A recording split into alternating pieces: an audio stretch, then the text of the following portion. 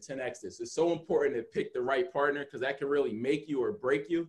Like if you have someone that is basically holding you back, feeding negativity in your mind, saying you can't do this, you can't do that. I need you home at 4 o'clock, but deals are being made after 4 o'clock. So you got to have that person that you can work with, that you can trust, and that you can grow with.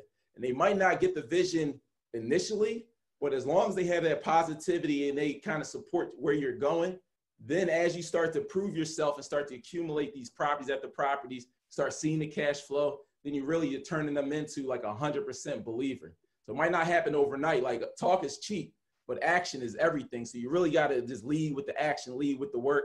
You just can't be sitting here dreaming and pondering like, oh, one day I'm going to have 100 properties, but you still watching the TV shows. Like you got to cut the cable off. You got to cut the distractions off. You got to turn the game off. You got to stop doing these things and really just focus and lock in if you want to get it to the next level.